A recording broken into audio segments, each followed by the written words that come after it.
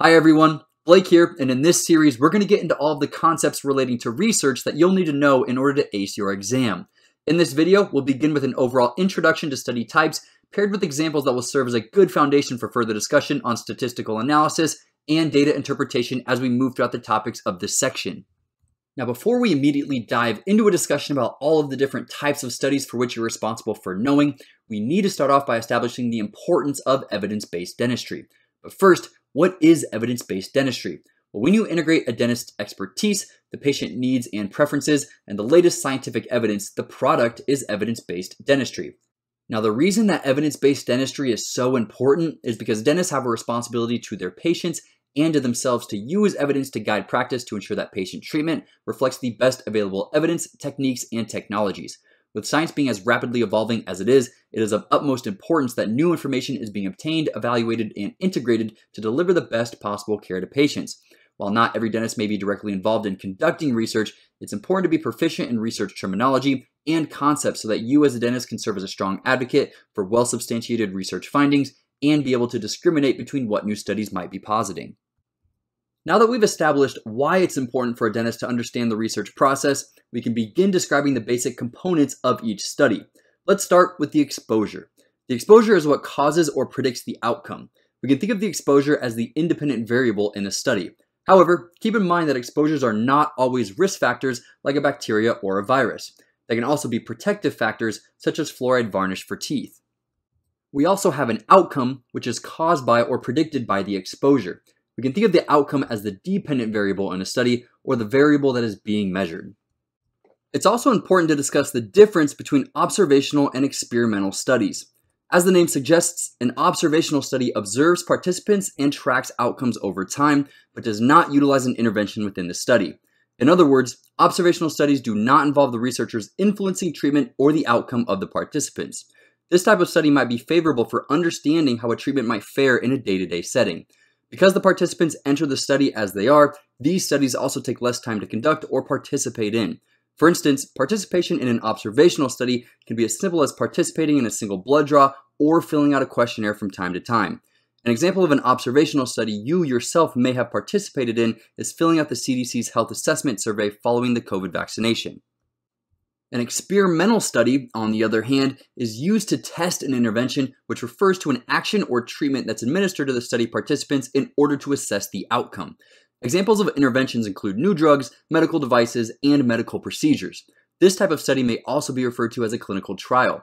We'll get more into interventional studies as we progress through this video, but in general, just know that many interventional studies are placebo-controlled, which allow researchers to adequately compare the two groups in order to best evaluate the treatment's effectiveness. Now let's go ahead and discuss the difference between prevalence and incidence. Prevalence tells us how much of a disease exists at a specific point in time or over a specified period for a given population. This can be helpful for deciding how to distribute resources in order to tackle diseases.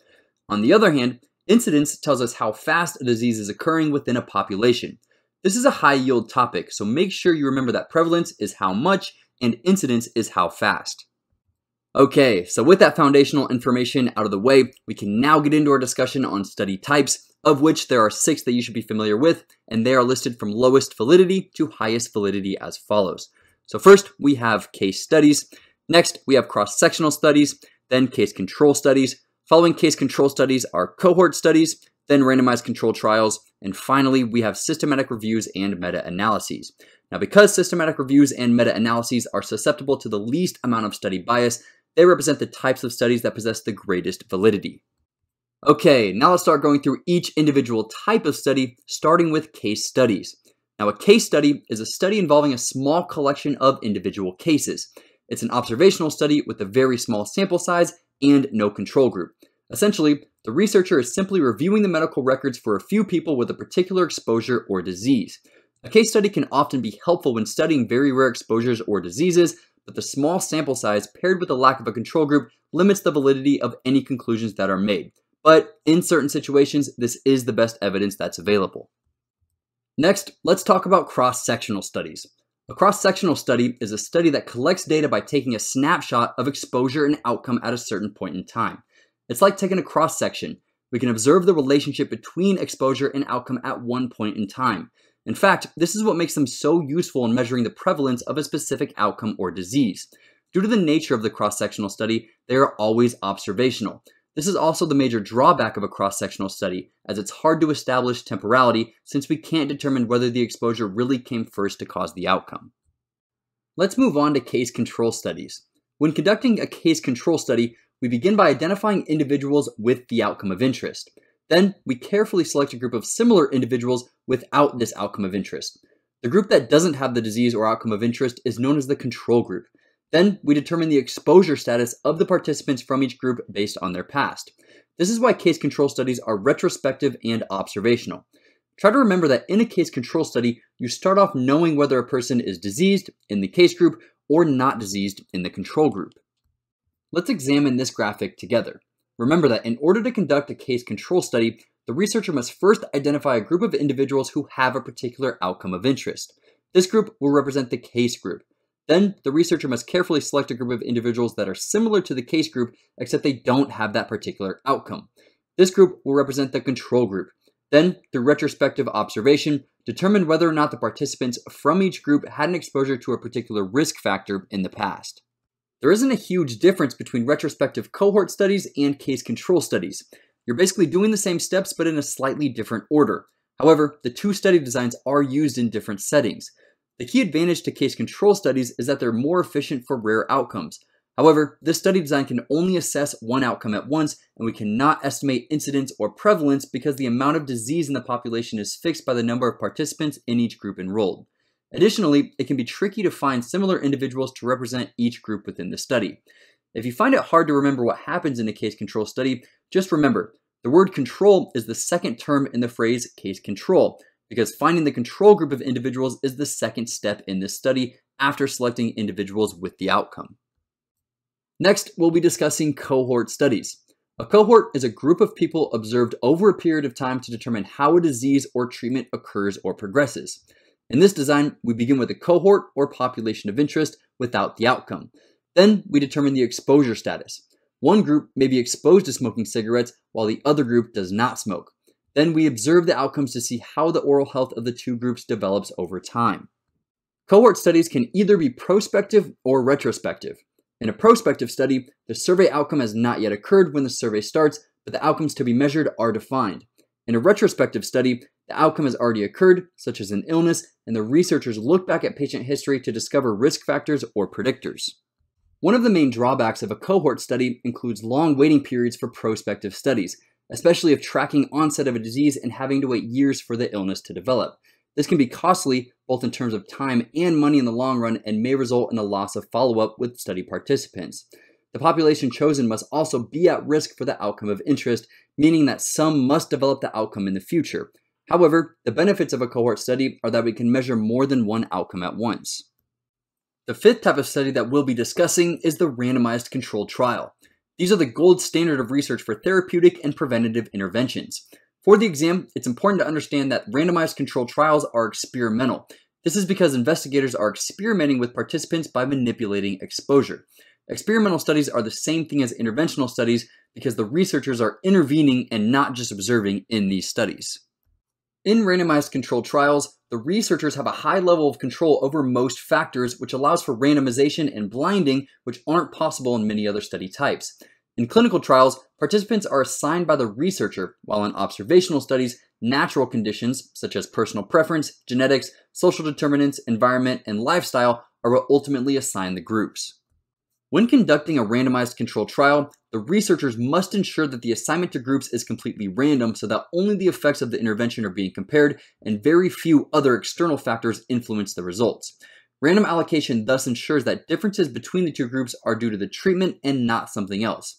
This could also be an area of potential limitation if not done properly. For example, not double-blinding could result in a biased interpretation of the data. In addition, you can see that in this graphic, the intervention group received the colored intervention pills. Meanwhile, the control group received the gray pills, which indicate a placebo treatment. Placebo treatments are considered inert or sham treatments that allow for control group comparison, as well as helps maintain blinding so that participants, and sometimes researchers in the case of double-blinded studies, don't know who received which treatment. Finally, the highest level of validity comes from systematic reviews and meta-analyses. A meta-analysis is the process of taking multiple results from multiple different studies and combining them to reach a single conclusion.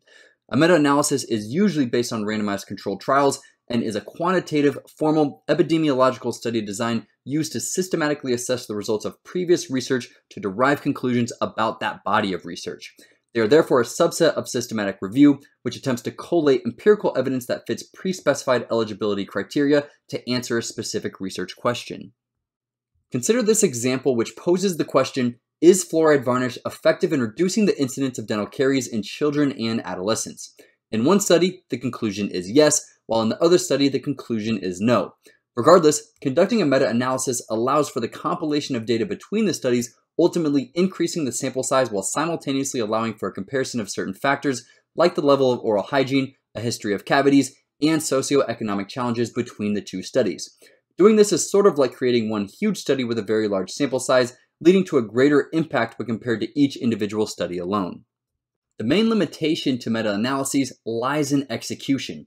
Poor execution can result in carelessness when abstracting and summarizing appropriate studies, and failure to consider different biases or overstatements can lead to invalid meta-analyses. Now that we've gone through each individual type of study, we can now move on to an extremely high-yield topic on your exam, which is the hierarchy of studies pyramid. At the very top of the pyramid, we have the cream of the crop, systematic reviews and meta-analyses. These types of studies represent the most rigorous studies with the highest validity, which is also the most generalizable to populations. Then, going down the list, we have randomized controlled trials, cohort studies, case control studies, cross-sectional studies, and finally, case studies, which have the lowest validity. It's not enough that you know that systematic reviews and meta-analyses are at the top. The order in which all of the studies appear on the pyramid is high yield, so make sure that you review this for your exam. We can rationalize this pyramid by knowing that case control studies are more valid than cross-sectional studies and case studies because they contain control groups. Meanwhile, trials are better than observational studies because they offer more control to the investigators. And finally, reviews and meta-analyses are better than trials because they harmonize information from multiple studies, which is better than looking at one individual study alone. Now that we've established the different types of studies and how valid each are, let's finish up by discussing some study designs. The two key study designs are cross-sectional and longitudinal, and they differ in the timing of the study. Now recall that we've already discussed cross-sectional studies earlier. They collect data by taking a snapshot of exposure and outcome at the same time, which measures prevalence. On the other hand, longitudinal studies can help us establish temporality. There are two types of longitudinal studies. The first type of longitudinal study is known as a retrospective study. A retrospective study looks backwards in time and studies exposures to suspected risk or predictive factors that relate to an outcome established at the start of the study. While this may seem like a favorable study design, it can potentially become problematic if different confounding variables are not adequately accounted for. These confounding variables, or any variable that could potentially affect the outcome of the study, could be anything from different social determinants of health, age, weight, race, etc. An example of a retrospective study is examining patient head CTs to assess the patient's risk for developing a TMJ disorder. A prospective study, on the other hand, watches for outcomes such as the development of disease during the study period and relates this to other factors such as different risk or prediction factors. Different from retrospective studies, prospective studies usually have fewer potential sources of bias and confounding variables since the study has not already occurred, allowing us to introduce greater effort to ensure closer patient follow-up. An example of a prospective study includes tracking patients who use vape pens and assessing their caries risk. It's important to note that both cross-sectional and longitudinal studies are used to measure association between variables. Alright everyone, that's going to conclude the content that's covered in this video, so let's go ahead and test our understanding with some example questions. The first question asks us, a researcher was evaluating the durability between traditional and CAD/CAM dental crowns. The overall durability of the crowns was evaluated by conducting fracture toughness tests and the Vickers hardness test. What is the dependent variable in this study? We have option A, dental crown production technique, B, Vickers hardness test, C, fracture toughness tests, and D, durability of dental crowns. Now the correct answer for this question is option D, durability of dental crowns. So remember that the dependent variable is the outcome of the study or the parameter being measured. In our case, it's the durability of dental crowns that's being evaluated. Although it may be tempting to choose Vickers hardness test or fracture toughness tests, these are simply tests that are used to evaluate the durability of the crown, which is the variable being compared. Now, what if the question asked us to identify the independent variable in this study? Well, in that case, because traditional and CAD/CAM crowns are produced in different ways, The answer would be option A, which is the dental crown production technique. The next question asks us, which of the following study designs provides the highest level of evidence when researching the impact of dental x-ray exposure on pregnant patients? We have option A, randomized clinical trial, B, case control studies, C, cohort studies, and D, expert opinions.